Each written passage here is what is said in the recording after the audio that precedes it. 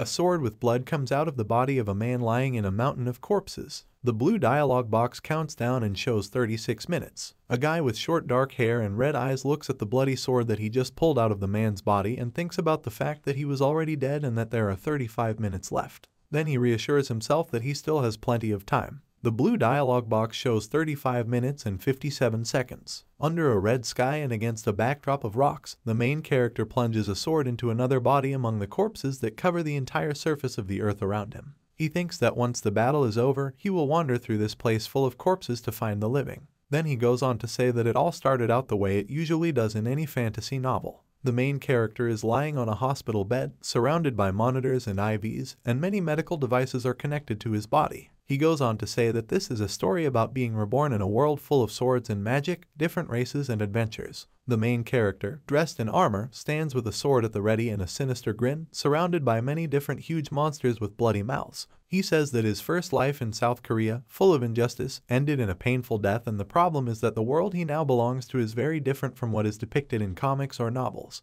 The blue dialogue box shows 35 minutes and 49 seconds. The main character with a disgruntled face wipes his face covered with bandages with his hand and is amazed that he can't find a single survivor for several days. Then he notices a man who is white from blood loss with a severed leg and weapons sticking out of him. He is bleeding, says that he is in a lot of pain, and asks someone to help him. The main character, silently gritting his teeth, pierces him with a sword. The blue dialogue box shows 20 hours, 58 minutes, and 32 seconds. The main character notes that it was an ordinary farmer. 20 hours. The main character is amazed. I think that it was not worth a whole day and this is not enough. Someone in armor approaches the main character, agreeing with him, and saying that recently there are fewer people close to death. He then asks the main character if it's because of him stepping on the head of a bloodied corpse. He tells him that once you have tried to enjoy the search for fallen soldiers who are happy to have survived and happy to see their hopes dashed, you will not be able to avoid it. The main character turns to the person approaching him and with a tired face asks in his thoughts who it is. In front of him is a large, muscular man with purple hair, a protruding tongue, and an ear piercing, who asks him if he's new since he doesn't know him, and then introduces himself as Stefan, the soul collector. Why does he add, referring to the main character, that he just killed his toy, then opens his mouth wide with his tongue hanging out, swings his weapon and asks if he is ready to die. The main characters block his blow with their sword, and he is pushed back, and gritting his teeth, he is amazed at its power. Stefan quickly closes the distance and crosses swords with the main character, praising him for blocking his blow. Grinning with all his teeth, he draws attention to the fact that the main character looks good, so still young. The main character grits his teeth and continues to block his attack. Stefan asks him what rare toy he just found, and with a lick of his lips, adds that he's thrilled and can't wait to see the look on his face when he tears it apart and destroys it. Stefan does not have time to finish, and to the surprise of the main character, something cuts in half. Stefan falls to the ground dead, and behind him stands a mustachioed man in armor with a bloody axe. Behind him is a plump man with a sword and a man with an eye patch. The man with the axe says he should have known Stefan was going to do something again. A plump man with a beard notes that this is brazen for a wanted criminal, to which the man with an eye patch says that it will not stop him, and he knows about it. A man with an axe asks the main character if he is alright, noting that he just almost got into a mess and should be grateful. The main characters grab their sword and start impaling Stefan's body, saying that they want him to die by his hand. The man with the axe and the man with the eye patch look at each other in disbelief. The man with the blindfold says that he would be angry too, to which the man with the axe replies that the main character does not look angry at first glance, but rather desperate. The main characters lean on their sword and try to catch their breath. The blue dialogue box shows 127 hours, 15 minutes, and 43 seconds. Tired, he sits down on the ground and mentally rejoices that Stefan was still alive. He looks at Stefan's corpse and mentally disagrees with the idea that killing is fun, stating that he doesn't think so and asks not to be confused because he's not a monster obsessed with killing like him. He thinks that he has to do this only because of the timer that appeared after his reincarnation in this world. The blue timer shows 127 hours, 15 minutes and 8 seconds, the red one shows 8 seconds and the gray one shows 0 seconds. The main character concludes that as soon as the time that is visible only to him expires, he will die, and there is only one way to increase it by taking the lives of others. The main character with a tired, painful face clutches at his heart and breathes heavily. He thinks about how even now, killing people makes his hands shake and his heart race, and he wonders in his head if he should live like this for the rest of his life. The man with the axe glanced at the protagonist and suggested that he join the mercenary group. The protagonist's eyes widened in surprise. The man with the blindfold asks him, addressing him as the captain, if he is sure, to which he replies that he stood up to Stefan and he has potential. The mercenaries look at the main character sitting on the ground, and he asks if it will be easier to kill people if he becomes a mercenary. The captain tells him that he is asking strange things. Gloomy face of the main character. Chuckling, the captain says that there is no way to get used to it, and says that killing is not normal if you do not take into account the likes of that pervert, meaning Stefan. The protagonist, with a frustrated look, mentally agreed with the captain's words. The captain goes on and says that there is no need to get used to it, because in the end, the most important thing is your own life. The main character's mouth drops open in surprise. The captain asks him if that's why they all work as mercenaries, and tells him to keep getting stronger because not only humans, but all creatures do it not because they want to, but to survive. The main character froze in amazement. The captain tells him to get up if he understands him. The main character slowly rises from the ground. A fat man with a beard smiles all over the main character's face,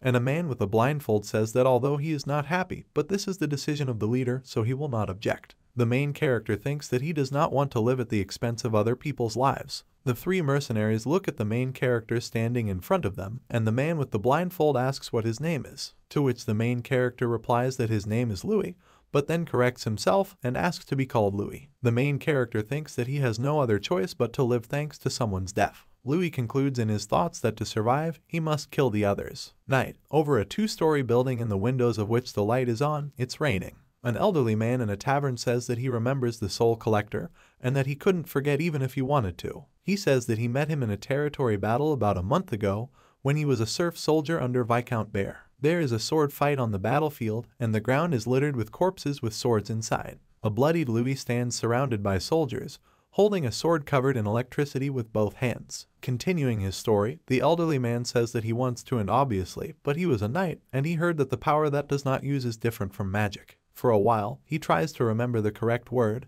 and when he remembers, he says, the chosen ones who can use the ether. The main character's face is tense, blood streaks are visible under his eyes, and electric discharges are visible from below. He runs into a crowd of people with swords, swinging his sword, charged with electricity. The older man goes on to say that the very presence of a knight on the front line is a huge fear for soldiers, because ordinary wars can't even think about keeping up with the human movements that the ether uses. He strikes numerous fast and powerful blows with his sword at the soldiers surrounding him, from which they fly in different directions. An elderly man says that he cut ordinary soldiers like butter with his sword, but even so, they did not retreat because they knew that they were not the only ones who should run. The main character raises a glowing electric sword over his head while the soldiers around him stand in a combat position. A hooded man blows a horn and the soldiers look back with hope on their faces. The main character turned around at the sound. Several burly men in shining armor appeared on the battlefield. The older man explains that they were accompanied by Viscount Bear's best knight squad, consisting of Lord Jackson and 8 knights, the Ashen Mist Knights. He added that they were the strongest warriors, the only ones who could kill this monster. The bald knight with the scarred eye smiled ominously as red energy enveloped his sword.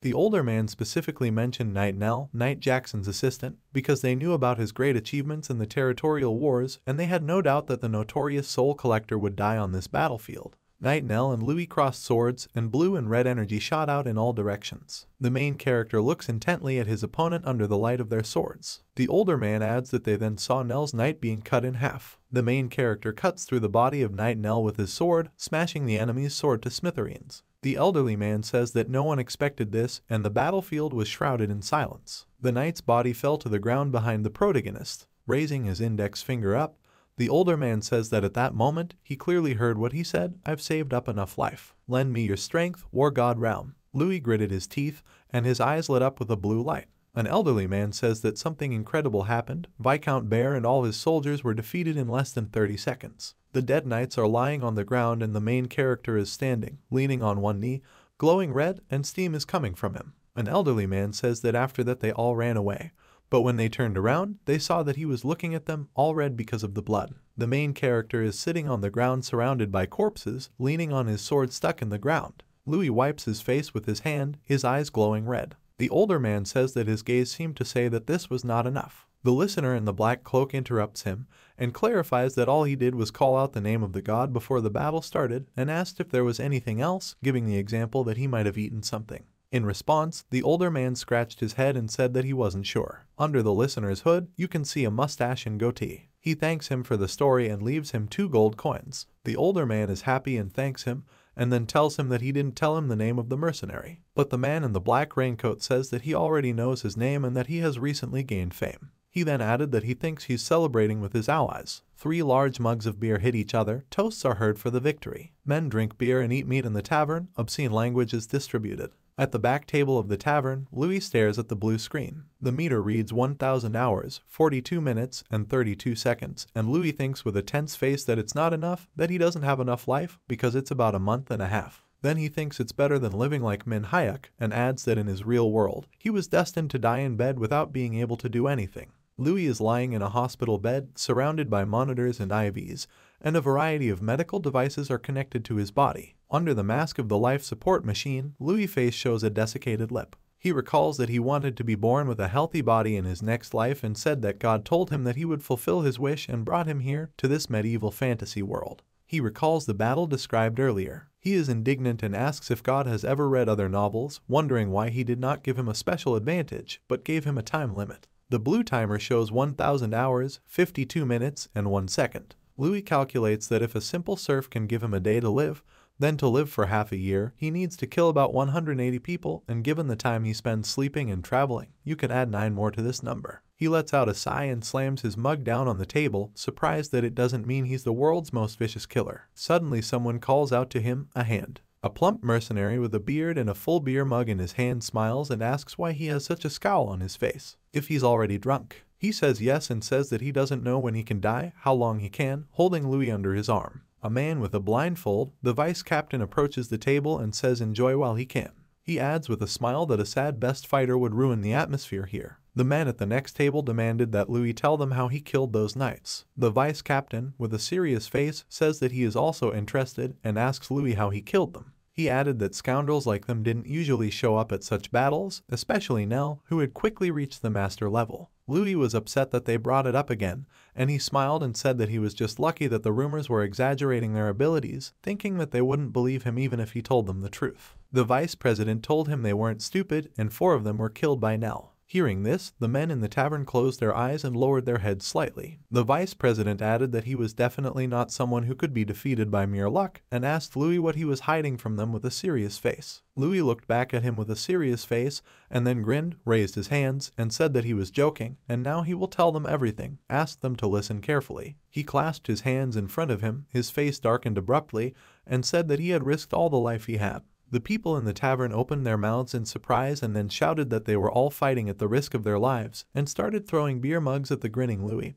asking, "Do you have a few lives or what?" A mercenary captain stepped forward and asked them to leave him, because nothing would change whether they found out or not. Then he turned to Louis with a smile and asked if he could steal it for a second. Captain of the Crusher Squad turn. Louis agreed and got up from the table. The vice president told him to try to get back before they finished all their beer. Annoyed, Louis asks him where his love for an ally has gone, to which the vice president replies with a grin that he didn't have one. Louis walks out the door. The vice president's face changes abruptly, turns to the full mercenary, tells him to stop drinking, and gives the command to collect the kids from the night squad. The latter asks him why, to which he replies that they should work and adds with a serious face that he is a little worried. Louis walks into the captain's room and asks why he was called. Thurn bursts out laughing and praises Louis for doing a great job, adding that he didn't know a rookie would be so awesome, but he thinks he saw something in him back then. He grabs Louis' arm, pulls out a chair, and calls for a drink, to which Louis objects and says he can go on his own. Thurn asks him if he remembers the first time he came.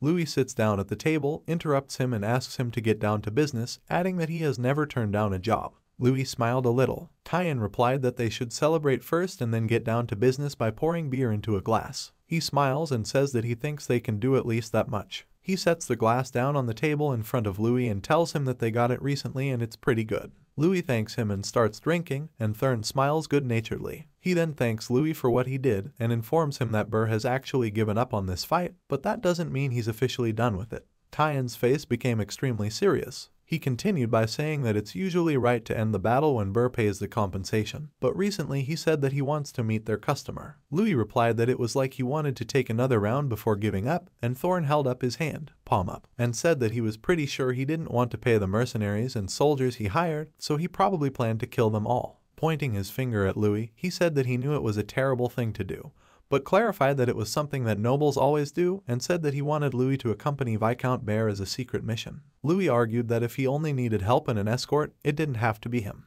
Opening his desk drawer, Thurn replied that it was for his honor's sake and that he thought his fame was enough to keep him proud even if he was caught wandering around. He handed Louis a small scroll and said it was the address of the meeting place. He told him afterward that he was sure it was worthless for him, but that he would give him a decent reward and that he could take his time. Before he could finish, Louis opened the door and said he'd go now, but Nash would think about it later, and smiled as he turned his head back to turn.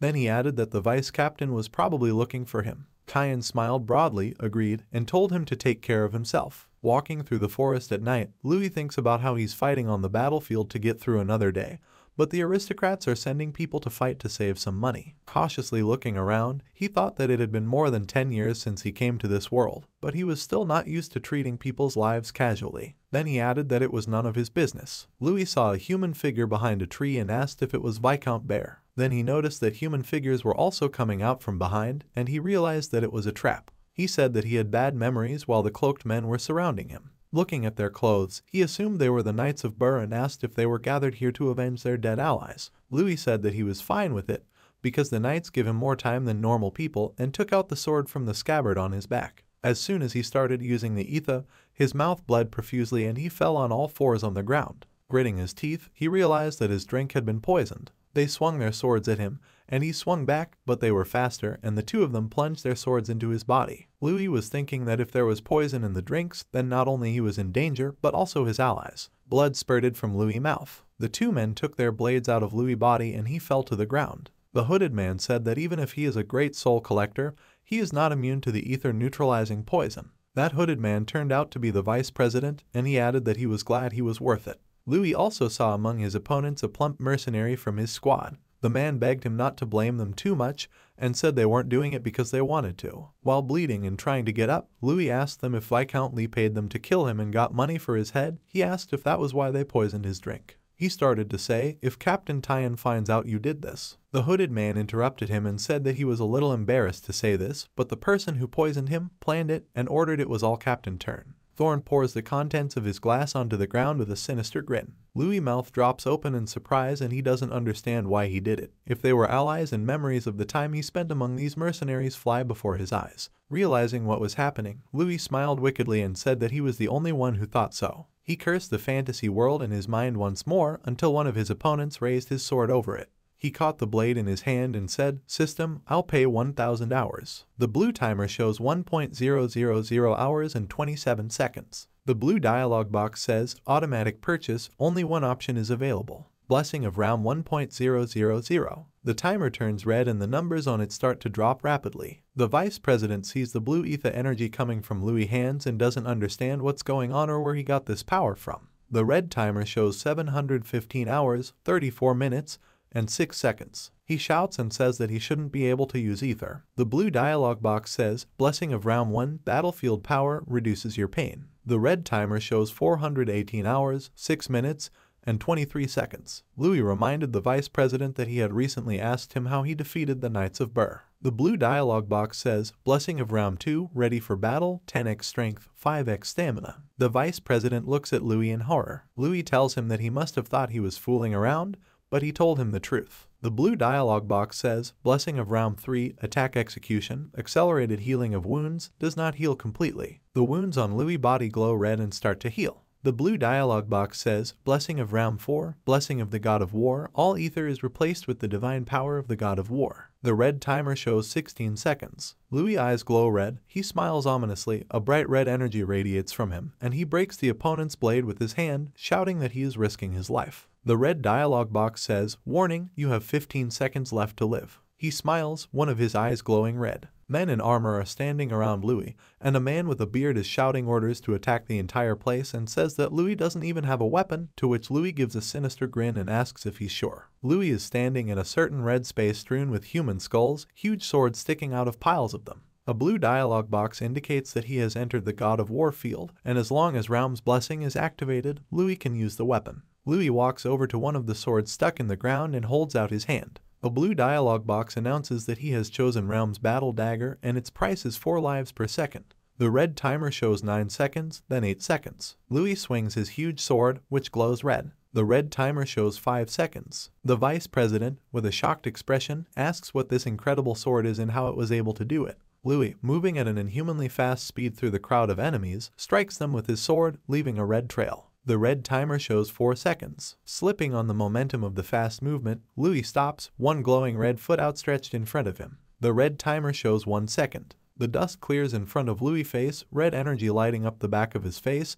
his eyes hidden under his bangs. He asks them to ask one thing, what kind of person he was to them. The vice president grins as blood spurts from the sword wound that runs all over his face, making him ask emotional questions. He asks if he expected them to become one family. Blood gushes out from numerous wounds on the bodies of the armored men standing behind Louis, who holds his huge sword behind him and glows with red energy. The blue timer shows 507 hours, 57 minutes, and 6 seconds. The blade disappears from Louis' hand. A blue dialogue box announces the restoration of Raum's battle dagger, the deactivation of Raum's blessing, and that physical overload temporarily limits Louis' abilities. Blood spurts from Louis' mouth and he clears his throat. Crouching on one knee as the red energy dissipated around his body, he cursed the war god buff and said that it had helped him enough and he wouldn't die. With a grim look, he wonders if all of Thurn's mercenaries have betrayed him, and comes to the conclusion that it's impossible because they've been allies for a very long time and at least one of them should be on his side. The blue timer shows 507 hours, 56 minutes,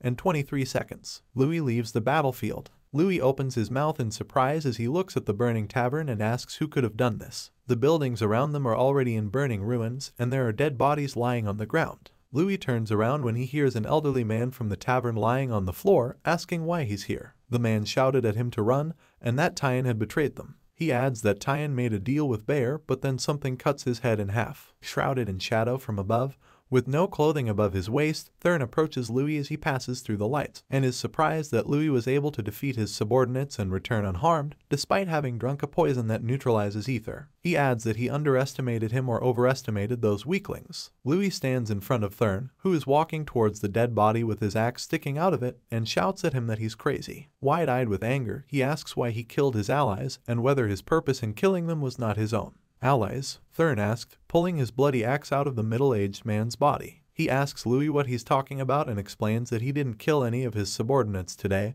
which makes Louis' eyes widen even more. Putting his hand on his belt and slinging the axe over his shoulder, Tyan added with a disgusted look on his face that he had simply gotten rid of the hindrance by moving towards his goal. Louis gritted his teeth in anger and shouted what he was talking about, since they were fighting side by side. Thurn calmly closed his eyes and agreed to reveal all his cards because Louis was left alone, and said that he had made a deal with Viscount Bear. Showing his clenched teeth threateningly, Thurn said that Bear had promised to grant him a title if he abandoned his mercenary army, and began to say, "But if I let you go." Gritting his teeth in anger, Louis finished his sentence by saying that they were destined to meet in the next territorial battle, and concluded that Tyan had decided to kill them. Thurn smirked, glanced at the burning buildings, and told Louis that he was quick to learn, and then added that because Louis was on the street, he couldn't trust anyone, so he thought Louis would do something stupid. Thurn grinned unpleasantly at Louis. Louis said calmly, "Is that all?" Louis violently leapt at Tyan and slashed down with his sword, but Tyan blocked the blow with his axe. Louis gritted his teeth in anger, glaring at Thurn's face as he grinned maliciously back at him.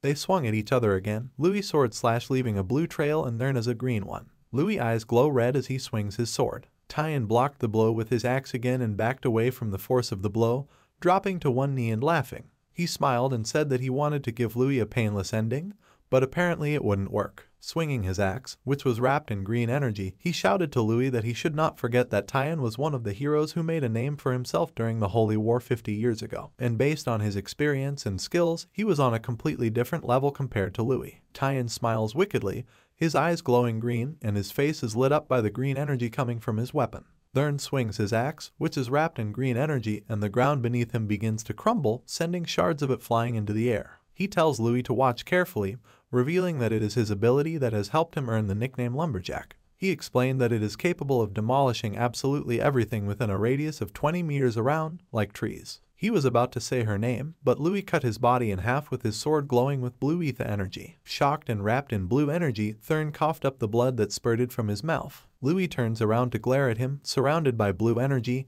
and his eyes glow red. Thurn is surprised that Louis is still using ether and then adds that this is to be expected, and he was right about its potential when he first saw Louis. Tyan falls to the ground, blood spurting all around him, behind Louis, who is holding a sword wrapped in blue energy and not looking in the direction of the fallen Tyan. Louis is standing in front of the burning building where they had just nonchalantly eaten and drunk with the entire mercenary squad. The ground in front of him was littered with bloodied bodies. Louis thinks about how he spent 2 years with Tyan's mercenary team, and exactly the same amount of time he spent in the hospital waiting to die. Louis picks up the sword lying on the ground. He purses his lips and stares blankly into space, lost in thought. He reflects that in his previous life, he just waited for death for 2 whole years alone.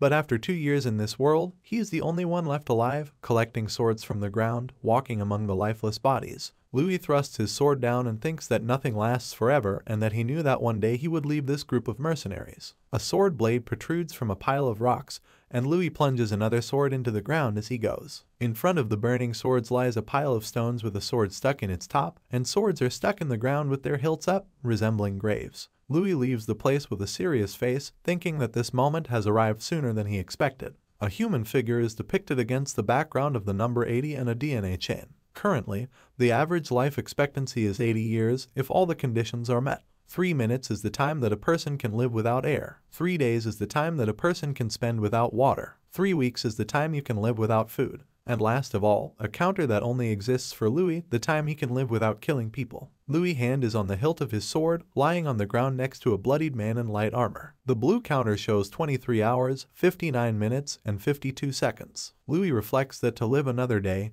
he must kill, and all that is needed for such a life is eternal war. A bald man in a white shirt and black vest adjusts his round glasses and with a strained face retorts that what he needs to live is money, and informs Louis that he has a debt of 8,600 gold. In response, Louis stiffens in surprise and grits his teeth in exasperation. He loudly puts his hands on the table where the bald man is sitting and shouts that he has never borrowed money in his life, and no one has ever lent it to him. The bald man asks with a smile if he is sure that he has never borrowed money. He recalls that the building that their mercenary group rented burned down last night. Louis replies that he understands what he's talking about, but asks why he has to pay for it. The man points a finger at a piece of paper and asks Louis to take a look. A man with a serious face points at the paper and says that those who join the mercenaries sign a joint warranty liability agreement, which means that Louis is the one who is responsible for damages. Louis leans closer to the man's face and shouts that he's trying to cheat on him, and he never signed that. The man smiles back and asks if he can see the signature on the paper in his hand.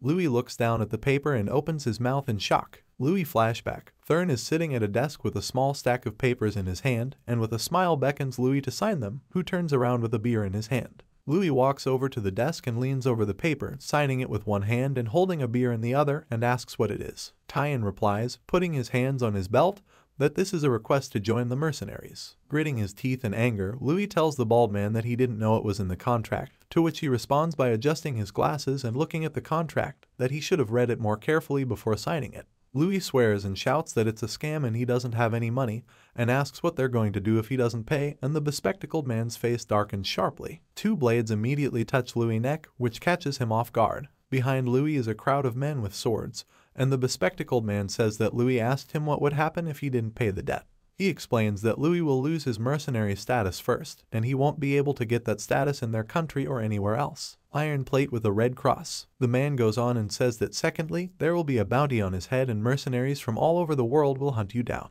A crowd of aggressive men stands ready to attack. The bald man smiled and locked his hands in front of his face, saying that he wasn't sure if Louis knew, but wizards paid a pretty penny for night organs that could use ether. He added that the decision was up to him, and he was giving him a minute to think. Louis stands silently, surrounded by swords, his face serious. Louis glared at the crowd of armed men behind him and said that a minute would be enough for him. He said that if he decided to fight them, he would bet that he would kill at least half of them. Then I told him to stop showing his strength and put his sword away before he killed everyone here. The men made nervous faces. Louis was already reaching for his sword when the bald man asked him to calm down and explained that he was just explaining what could happen in the worst-case scenario. He suggested that Louis solve the problem in a more mercenary-like fashion. The men backed away from Louis. The bald man explained, earn money by fighting for your life. He said that they had received a request from Viscount Bear this morning, and he had promised a huge reward, and it was about dealing with the illegal armed forces in the Black Forest belonging to the Viscount. Thin figure of a man in an expensive outfit.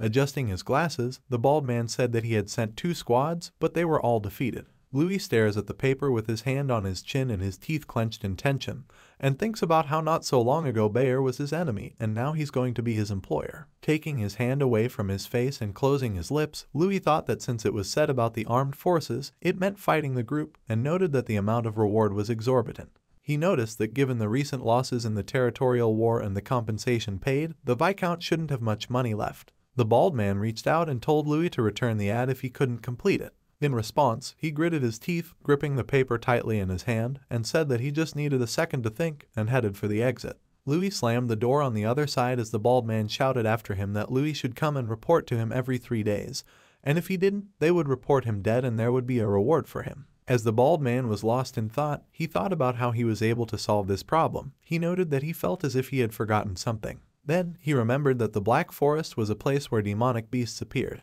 In the forest under the night sky, a huge wolf-headed monster opened its toothy mouth, and blood gushed out from the slashed wounds it had just inflicted. The blue counter reads 588 hours, 13 minutes, and 42 seconds. Louis is standing with his sword raised behind him with a trail of split air from the swing he just made, and in the air behind him you can see the silhouette of a monster split in half. Louis swore at the bald man and said he should have warned him about this. Putting his foot on the corpse of one of the defeated monsters, Louis says that he knew that there were monsters in this fantasy world, but this is the first time he sees them with his own eyes. After asking if they increase his time because they are considered living beings, Louis opens the system. The blue timer shows 701 hours, 50 minutes, and 47 seconds. He notices that each of them gives him 60 hours, which is more than people do. Louis thinks about how he still remembers his first murder. Louis has a horrified look on his face as he stands with his sword wrapped in blue energy, having just landed a blow that caused blood to gush out of someone's body. Louis notes that it still sticks in his mind as if it happened yesterday. Louis stares in horror at the blood spatter. He notes that the human figure is absurdly easily cut by ether. He thinks about how he's no longer Min Hayek, a South Korean citizen, but Louis, who lives in a fantasy world.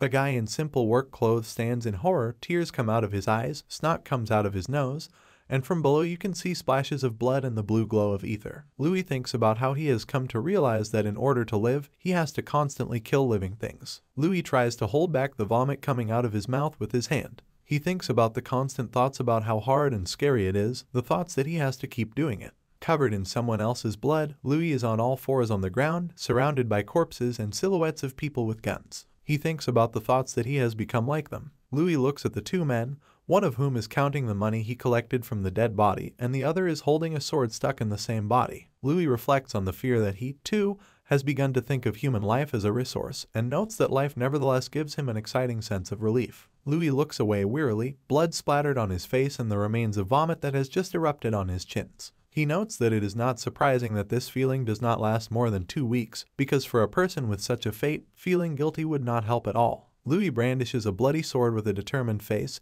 Dead bodies lie on the ground, and behind him people fall to the ground, cut in two. Louis is standing in the same position, but instead of people, he is surrounded by defeated monsters. He thinks that right now, while he's fighting the demons, he's remembered something he'd almost forgotten about. Louis stares at the blood spatter with a sad face and a blank stare. He says he didn't want to live like this, but it happens because he doesn't want to die. Standing sword in hand, surrounded by fallen monsters lying on the ground, he wonders if demonic creatures are always like this, and notes that they give him a lot of time, and there are a lot of them in this world. Louis adds with a blank look that maybe he can live without killing people. He wonders out loud if he should just become a monster hunter once he's done with the job. A broad man with a short beard tells Louis that he doesn't know what he's talking about. He stands with his red and white hair pulled back in a ponytail and looks down at Louis from the cliff. The man tells Louis that he barely made it to the entrance of the forest and asks if he thinks anyone can become a monster hunter. Louis says with a serious face that he won't know until he tries, and asks the man who he is. He replies with a grin that he is a monster hunter who lives in this forest.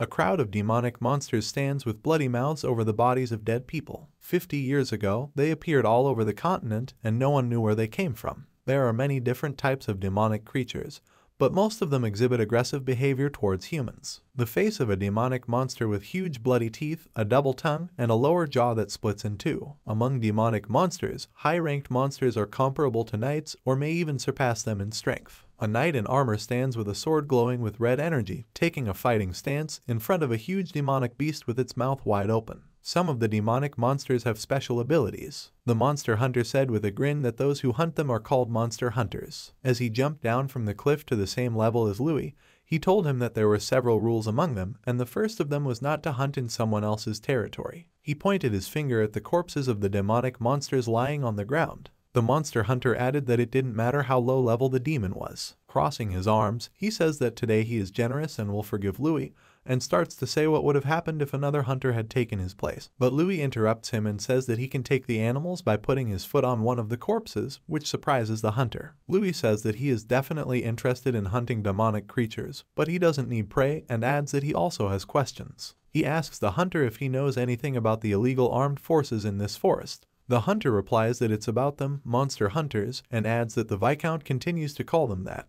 Louis put a hand to his face thoughtfully and said that he should take it back. Perplexed, the hunter asked me to tell him so that he would understand. Louis slammed his sword down on top of the hunter and told him that he didn't have any other feelings and that he was only doing it because he had to. His face is serious and his eyes are glowing red. The hunter caught the blade in his hand and with a grin told Louis that he looked like a hunter, but all alone, and asked if he had heard of other groups that had tried and failed, adding that he needed to gain strength. Louis gritted his teeth and noticed that the hunter was holding onto his sword despite the ether. The hunter smiled ominously at Louis, still holding the blade in his hand, and said with a chuckle that he liked his spirit, but there were plenty of talents like Louis during the Holy War. Louis' face lit up with the blue energy of the ether, and he noticed that the Holy War was mentioned again, and he thought that even if he didn't know what it was like, there was nothing that a human couldn't handle. He swung his sword at the hunter, causing a bright flash of blue energy to illuminate the battlefield, and was behind him, but he noticed that his sword, glowing with blue ether energy, had split into pieces, which caused him to be puzzled. Louis turned around and saw the hunter punch him in the torso, which also creates a blue flash, and Louis flies a good distance from the force of the blow until his back hits a large rock, which shatters into pieces from the force with which it flew into him. Blood spurted from Louis' mouth. The hunter immediately rushed over with a big smile on his face to give him another punch. With a quick movement, Louis unsheathed his dagger. The hunter punched Louis' torso, causing the rock behind him to shatter completely, but Louis managed to catch the hunter's hand before it reached his body. The hunter's hand was shrouded in blue energy. The hunter smiles as he looks at Louis' dagger, which he just dodged, and remarks that Louis will show off his spirit to the end, and adds that he's starting to like it. Louis, exhausted, fell to the ground with a dagger in his hand, and the hunter said that he didn't want to go that far, and that he was too excited. Around them lay shards of stone and fallen trees, roughly broken across the trunk. The hunter scratched the back of his head with a puzzled face and asked what he should do, because if he left Louis here, he would be devoured by demonic beasts. Then he looked down at the hand that was scratching the back of his head and was surprised to see blood on it. He noticed that he had received this wound while fighting him and smiled.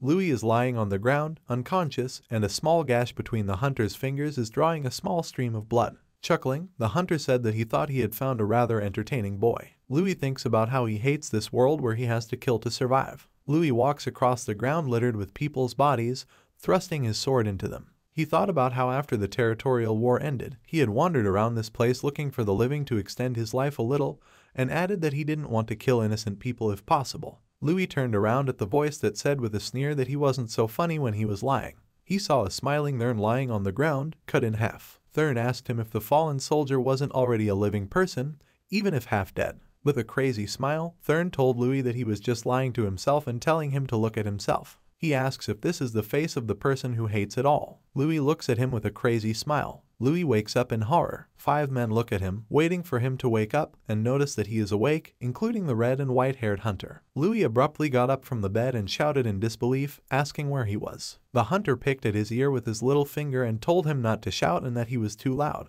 Louis suddenly clutched his chest, gritting his teeth in pain, and the hunter told him that his wound had opened. Shaking with pain, Louis remembered that the hunter had hit him and knocked him unconscious. A man with shaved temples and red hair with a pretentious face asked the hunter how badly he had beaten him, referring to him as the boss, in response to which the hunter awkwardly grinned and looked away. Louis noticed aloud how everyone was addressing him, and the hunter asked if he had ever mentioned this to him before. He introduced himself as Guilford and said he was responsible for all the monster hunters here. A small town with small wooden houses with thatched roofs and wooden fences stands in the middle of a forest. Guilford greeted him on behalf of Monster Hunter City and told him that it had been 3 days since Louis arrived. He added that he could not have imagined that he would be disconnected for so long. Louis paid attention to the words about 3 days and remembered that he had to come to the bald man and report back every 3 days.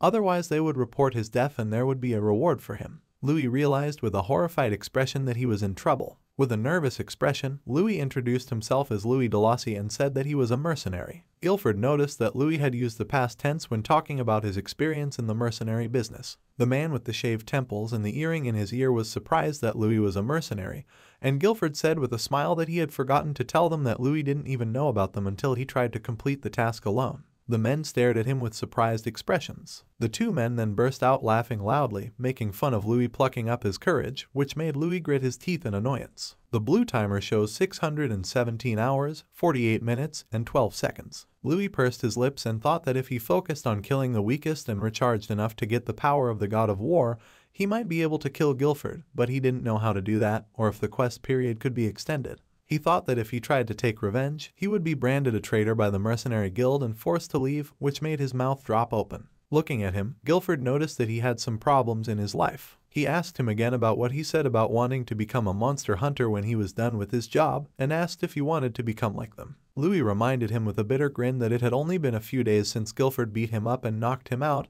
and clarified that he now wanted him to join them. He asked what this sudden act of kindness was. Guilford grinned and made a money gesture with his hand and asked who was going to let Louis live for free, and explained that to be here, he had to pay back somehow and suggested that he hunt demonic creatures. Guilford explained that the demand for demonic monsters is high, and their meat can be used to prepare various dishes, and other parts can be useful as decorations or materials for magical research. Louis noticed that the demonic beasts also gave him a lot of life force and concluded that it was like killing two birds with one stone. Guilford noticed that he was interested and suggested that we take an entrance test for him. He said that there were stone ape demons living in the west of the forest. Guilford showed him a paper with a rough drawing of the head of a stone ape demon. Guilford explained that even though Louis lost to him during the battle, he must be able to defeat at least one of them. Louis glanced at the paper with the drawing on it and thought that it should be easy. Guilford warned them not to damage their skin because it is used to make different things. Grinning and holding up his hand, Louis said it would be a great morning workout and said he would go and catch one. Louis stands in the woods with a piece of paper in his hand and looks up nervously, asking why they didn't tell him that they are 4 meters tall and live in groups. In front of Louis is a crowd of huge stone monkey demons, half covered in purple tumors. One of them opened its toothy mouth with a green tongue and made a loud sound, showing aggression. Looking at the paper, Louis asked who drew it. A heavy thud is heard in the forest, lighting up the forest with blue energy. Louis slides backward on the ground, leaving furrows under his feet, holding a sword that glows with blue ether energy. Louis asked if that was what they meant when they said difficulty, and pointed out that they can regenerate. The demonic beast's wound, which has something purple in it, is closing up, enveloped in blue energy. The stone ape demon in front of Louis screams loudly at him as its wounds quickly heal. Louis wonders if it's a monkey or a gorilla, then adds that he doesn't care. The monster swings its huge fist at Louis, accompanying the blow with a loud scream. Blue energy approaches the rock gorilla demon's head, exploding in a bright blue flash where its neck should have been, and its head flies off into the air, breaking away from its neck. Louis cuts off the demonic monster's head with a sword strike that glows with blue energy and ends up behind the defeated monster. He says that in games like this, to catch such a monster with an unusual ability, you need to get rid of it for a hit and then deal with others in the same way. Louis lands on the ground with one hand on the ground, and the head of the defeated stone monkey demon falls to the ground in front of him. Looking at the monsters standing menacingly in front of him, he notices that they are more submissive than he thought. Louis grins and says that at this rate, it will be very easy to earn money and increase your life expectancy. Louis is standing in town with a shocked face when he is told that this is why he can't make any money. He replies that he caught them as requested and asks what the problem is. The men stand around the 3 bloodied and headless stone ape demon corpses lying on the ground and complain about the mess. Guilford, with an exasperated face, taps his head with the palm of his hand and tells Louis to think about it. He asks him how he is going to sell their skins if they are all marked, adding that no one will buy such skins. Guilford twirls an irritated finger at his temple, explaining that stone monkeys lose their ability to regenerate when their heads are cut off. So if their body is damaged, you need to wait for it to recover, then aim for the face and knock out the monkey. Louis tilted his head down slightly with his eyes closed and noted with a grin that this wasn't just about hunting, but about the hunter's approach and mindset, and thought about how he needed some time to get used to it. Guilford announced that starting tomorrow, Louis would be learning how to hunt monsters from David, and if he wasn't good, he would be thrown out. 2 weeks later, the severed parts of the stone ape demon fall to the ground, splashing green blood on the ground. Louis, covered in green blood, looks at the monkey pieces on the ground with a satisfied smile. Guilford's eyes widen as he notices that Louis has caught 2 of them, expressing admiration. Louis thinks about how slowly but surely he's adapted to this place. Louis plunges a knife into a part of the stone monkey demon's body. A bald man with a beard and a chef's hat notices that Louis is good at butchering. Louis is carving up a piece of the stone monkey demon with quick movements, his face expressionless. The man with the shaved temples asks if he's ever done this before. The man hands Louis, who is standing there with a serious face, a bowl of dirty orange liquid with 2 eyeballs floating in it, and says it's a monster stew that Louis caught. Louis stares intently at the bowl and pours the contents into his mouth, while the man in the chef's hat looks at him with a silly expression, warning him not to be too surprised. Louis turns away with a disgusted face, thinking that he's going to throw up. It means that there are still things that you can't get used to. A man in a hat solemnly raises a bowl of stew over his head, concluding that it is delicious, and announces that stew will be on today's menu. The men lie senseless with their heads on the table with grimaces of horror next to bowls of stew on the table. Louis notes that despite this, he is adjusting to what happens every day. The man in the hat screams about how this could have happened, clutching his head as he looks at the men at the table who fell victim to his stew. Louis notices with a smile that he's not checking the timer anymore. Guilford and the man with the shaved temples look at Louis dialogue with the man in the hat. Guilford asks the man with the shaved temples what he thinks. He replies that he thinks Louis is fine, but still doesn't talk about his past. They reminisce about the first time he came and how Louis didn't eat anything they offered him, noting that Fennel's food is comparable to poison. They notice that he just thought he couldn't trust them. Louis turns away from Fennel, shaking his head and refusing to eat. Fennel stands with a confused face. Guilford, plate in hand, asks Louis if he thinks it's poison. He then asks him who hurt him and what made him so suspicious, continuing to eat casually. He adds that Louis should take a look and see that he eats without problems, and urges him not to worry. They then note that even when everyone was asleep, Louis was watching them. Louis is sitting on the floor of the house where everyone is sleeping, leaning back against the wall, sword in hand. They note that he slept with his sword in his hands. A man with shaved temples lies with his eyes open, thinking that this is unnerving. They say that with the exception of these oddities, he behaved normally, and suggested that he simply had trust issues and was not a spy. Louis is sitting with his sword, his eyes slightly open. The man with the shaved temples turns to Guilford and says that something strange is happening and they are losing contact with the rest of the posts in the forest. Guilford replies with a smile that he thinks someone needs to check them out. Then he turns to Louis, who is standing with a plate under the window, and says that instead of hunting, he should go to Jones' base today. Louis is surprised to learn that there is another animal hunter settlement besides this place. Guilford answers in the affirmative and asks if he thinks they can patrol this entire forest by themselves. He adds that if he goes straight east, there will be a base there, and tells him to check if the people there are okay. Louis walks through the woods under an orange evening sky. He thinks that this is the first day since he came to this world that he feels calm. Louis smiled a little and thought about how he didn't have any more nightmares and didn't have anything to worry about. He notes that he so wished for this peace to last forever, but this world is not like that. Louis notices that his foot has collided with a bloody corpse. He notices the corpses and notes that judging by their clothing, they are monster hunters. Examining the wounds on one of the corpses, he notes that these are knife marks, which means that this is not a monster attack, and this was done by a person who knows swordsmanship. Louis sees movement behind him and turns around. He sees a frightened woman with blonde hair without one shoe and asks her who she is. She falls to the ground in fear, seeing Louis with a drawn sword in front of her. Along the way, he notices that she is from Jones' base and says that she is on her way there. The girl looked down at the sword, clutched her head, and screamed, begging them to stop and asking what they had done wrong. She said that it wasn't enough to bother them, and knights and mercenaries were brought to them. Louis gritted his teeth in surprise. The girl asked why they were doing this, thinking that Louis had come to kill them. People approached them, expressing pleasure about what they found, where the girl went.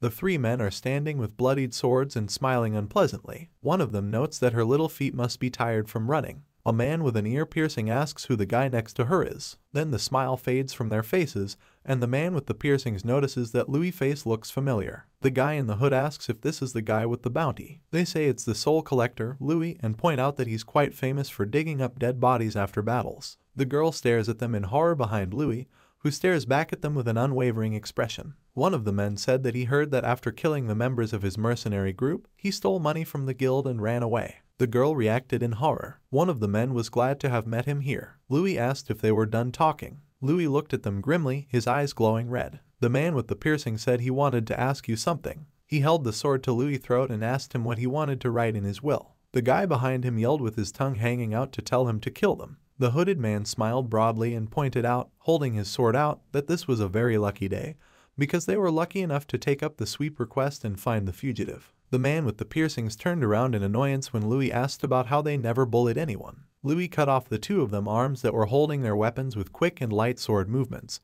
and told them that if they were going to threaten someone, they should first assess the opponent's abilities. The two men fell to the ground, clutching their severed hands as Louis brushed the blood off his sword. The third of them grabbed the girl hostage and yelled at Louis not to move. He shouted that he would cut the girl's neck if he came any closer. Louis threw the sword at the boy, and the hilt hit him in the face, sending him flying backwards, letting go of the girl. Louis repeated with a serious face that the threats were ridiculous. He told him to run away if he wanted to live. The men with their hands cut off screamed and ran as fast as they could past Louis. The girl grabbed Louis' arm, to his surprise, and clarified that he wasn't on the side of these people. With tears in her eyes, she pleaded with him to help them, and said that these Abur army mercenaries had attacked their city. Louis and the girl are standing at the entrance to the city, where the ground is littered with corpses. The girl is horrified to realize that they are too late. She falls to her knees and talks about how they were all good people. Louis doesn't say anything. Suddenly, his face contorts in horror. He notices severed bodies, traces of strong ether, and the fact that the entire area is completely destroyed.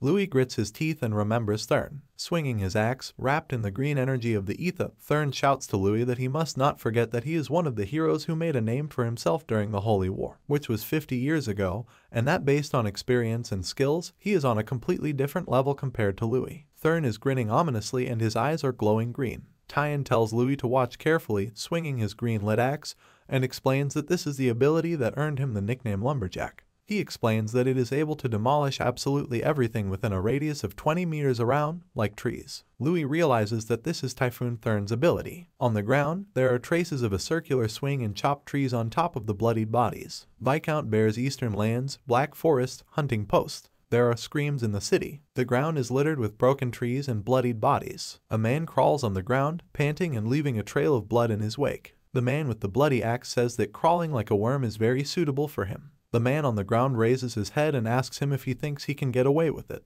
He starts to talk about what will happen if Guilford finds out, but his head is cut in two. The armored man with the axe says he doesn't care and doesn't want to hear it. He explains that they simply kill anyone who goes against Viscount Bear. The man in armor addresses the man with the axe as Captain Marco and says they have a report from scouts in the west. He says they said there was a city inside the forest, and they had a battle with someone called the Soul Collector. Captain Marco turns around at the mention of the Soul Collector and notes that Louis is here. Captain Marco stands with an axe at the ready and says it's even better this way. He says he needs to see Louis at least once. Guilford clarifies that Bayer sent another army to get rid of them. Louis is standing in front of Guilford, who is sitting at the table, and behind him is a man with shaved temples and phenile. Louis says that he thinks the number of opponents is different this time, and that the Viscount has recently hired a lot of mercenaries to fight. He adds that they have already lost, but since the battle is over, they use whatever they have left for a final attack. Guilford sat up, leaning his hands on the table, and said that they had been attacked many times before by large armies, but none of them had been large enough to capture the base. Guilford picked at his ear with a smile and said that he wanted to capture everyone alive and teach Viscount Bear a lesson. Louis clarifies that they won't kill them as long as Guilford blows on his little finger. He asks why a monster hunter would want to kill people. He then adds that it may happen by accident, but they are not murderers. Louis agrees, but advises them to be careful because there is a really strong mercenary among them, and if he is who he thinks he is, then it will be a very difficult battle. Guilford agreed and glanced at the blonde-haired girl, asked if she was his girlfriend, which scared her, and added that they were going to split up to prepare for battle. She excitedly said that she had never fought a single battle while at Jones' post. Guilford smiled broadly and told her that the role didn't always have to be about fighting, and told her not to worry and that there was one suitable place for her. The girl opened her mouth in disbelief. Night, a crowd of armed men with Captain Marco at their head appears not far from Louis and the girl, dressed in robes and sitting in front of a bonfire. The girl trembled and asked if they were sure that a place of decoy to attract attention outside the city was the ideal role for her. Captain Marco notices that they are trying to lure them with bait, lighting a fire at the post. He notes that this is obvious and says that they will slowly get closer. One of the men came up behind Louis and asked where the others were, raising his foot to kick. To his surprise, his leg is immediately cut off. Louis stands up, sword in hand, while the man holds his leg and screams in pain as he lies on the ground.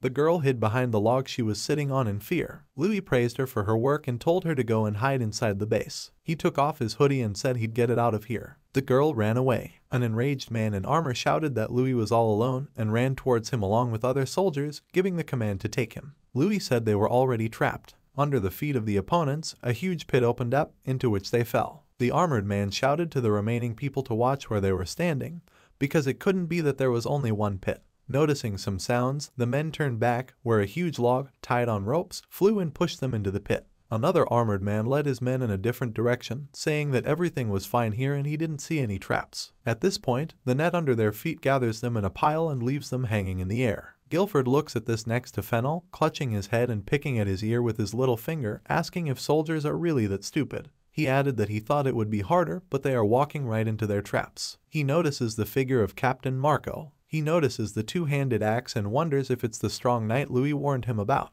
Captain Marco curses and shouts at them to cut the ropes with knives and get out. Guilford kicked the armored man hanging from the net in the face, causing it to sway violently, and warned them not to listen to him because they would fall straight into the pit. Guilford called Louis and said that this was the man he was talking about. Captain Marco asked about Louis' presence. Louis leapt at Captain Marco from behind, swinging his sword that glows with blue ether energy. Captain Marco has time to turn and block the blow with the handle of his axe. Louis notices that he's different. Captain Marco and Louis exchange weapons blows. Louis' sword glows with blue energy and Captain Marco's axe glows with yellow energy. They cross arms, and Louis notes that the way he uses the ether, the way he fights with the axe, is the same as Tyan's. The faces of Louis and Captain Marco converge with crossed weapons between them. Louis notices that Captain Marco is a little faster than Turn. Gritting his teeth, Louis asked Captain Marco that he wasn't a Tyan. Captain Marco, furious, asks how dare he say that name in front of him. Their faces get even closer, and Louis wonders if it's him or not.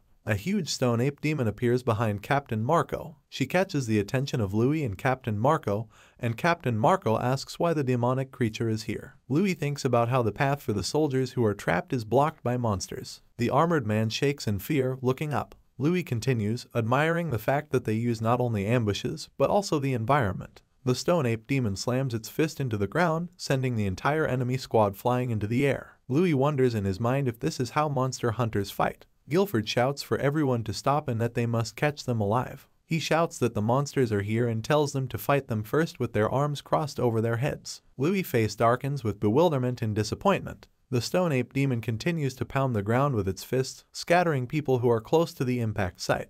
There is a cry that the beasts are attacking. Guilford shouts back to base. The two stone ape demons continue to smash everything with their huge paws, scattering people like toys as the soldiers watch, unsure of what to do. Guilford gives the order to line up and says they just have to fight back calmly, and his subordinates line up with their swords ready. A huge stone ape demon appears next to Louis and Captain Marco, who are still fighting each other, and raises its fist-shaped paw over them. Guilford notices that the monsters are coming from the other direction as well, and shouts at Louis to dodge and that it's not the time for the two of them to fight now. Louis and Captain Marco stare intently at the demonic monster, not moving away from each other. Louis and Captain Marco continue to cross weapons, blue and yellow ether energies flying apart as the demonic monster approaches them with its mouth wide open. Louis and Captain Marco react irritably to the demonic monster interfering with their duel and hit it with ether energy at the same time. A fist glowing with blue energy hits the stone ape demon's snout, which rips its head open, and it falls behind Guilford, who has thrown the punch. The demonic monster's body falls to the ground, and Guilford lands neatly on his feet. He is surprised that even the stone monkeys are here, noting that they usually don't come out of the forest. Guilford turns around tensely, hearing a shout about the walls collapsing. Near the wooden wall, there is a blow that shatters the wall into splinters. Armed men are standing around the wall, shouting that they must prevent the monsters from approaching. A wolf-headed monster lunges with its mouth open at a terrified man who has fallen to the ground and gnaws at his neck. People shout about them being wolf-shaped beasts and ask what high-ranked monsters have left behind in such a place. Some of them are caught off guard and fall to the ground, while others run and shout to run away, and that this is not something they could handle. Alarmed, Guilford asks what is happening in the middle of the forest. The demonic monster falls to the ground. Captain Marco stands with an axe at the ready, replies that they are endless, and asks what is happening. A man is lying on the ground with purple swellings on his face. Suddenly, his eyes open. Captain Marco spots a stone ape demon raising a fist above him to strike. Louis cuts off the monster's head with a blow from his sword, which is wrapped in blue ether energy. Louis lands in front of Captain Marco and tells him that they should team up, and then he will tell him something. He explains that stone monkeys continue to regenerate until you cut off their heads. He tells him to stop doing meaningless things and aim for the muzzles. Captain Marco testily replied that he would have done so even if Louis hadn't told him so. Louis announced that they were coming. Demonic monsters are rapidly closing in on Louis and Captain Marco. Louis tells Marco not to die and that he still has business with him. Then, he leapt towards the monsters, swinging his sword that glowed with blue energy. Captain Marco repeated, "Don't die." He said he wasn't going to die, and his weapon glowed bright with yellow ether energy, and he said if anyone was going to die here, it would be Louis. Captain Marco swung his axe and threw many quick and powerful blows at the monsters, leaving a trail of yellow energy in his wake. The monsters' heads fell to the ground while Captain Marco stands on the ground, emitting a lot of yellow ether energy. Marco said that Louis is right and they don't regenerate if he cuts off his head. He added, "And the stone monkeys, and you." Captain Marco saw a sword blade quickly approaching from the scattering dust. With a blow from his sword, Louis knocks the helmet off Captain Marco's head.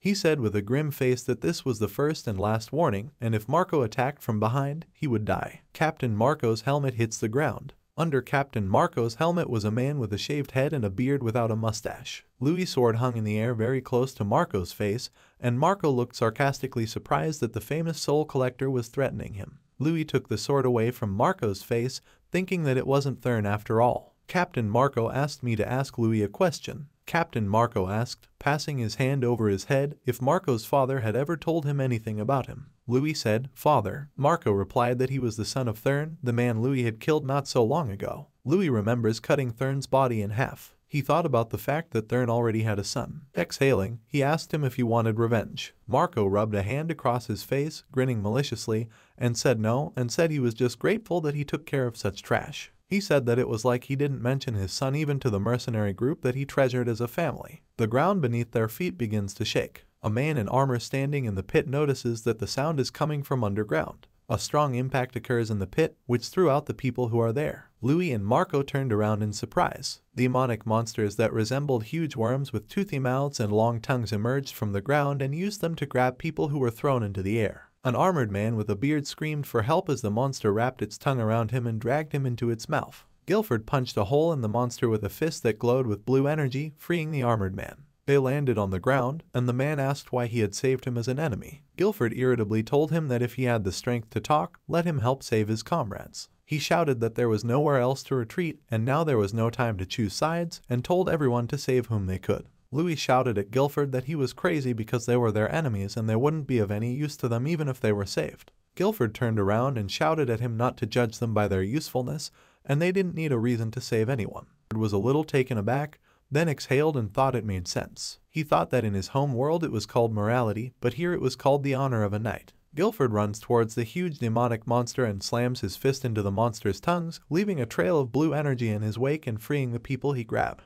Louis added that he had never seen a knight's honor truly respected in his past or in this life. Louis is lying in a hospital bed, his face covered in a life support mask, his lips parched. Louis stabs a dying man on a former battlefield with his sword. He thought that Guilford was the first true knight he had ever seen in this world. Guilford jumps with two men on his shoulders. Louis looked back when he heard Marco say that it was complete nonsense. With an unpleasant smile, Marco talks about how Boss Louis doesn't know how to use people and asks why the strong should sacrifice themselves to save the weak. He tells Louis to look at them. Men with swords stand in front of the wolf-like monsters. Marco said that if they did them a favor and pulled them out, they wouldn't be able to hold out against even one or two monsters. The worm-like monster grabs people with its tongues. Marco's axe lit up with yellow energy, and he said that at such times, the strong should take care of solving the problem to reduce the losses. Louis shouted at him that if he used this skill here, all of Marco's teammates would die as well. Marco smiled ominously and said he knew. He explained that this is a decision that will save the majority. Louis swung his sword, which was glowing with blue energy, at Marco's axe, which was glowing yellow. Louis swore at Marco and asked if he didn't care if his comrades died or not.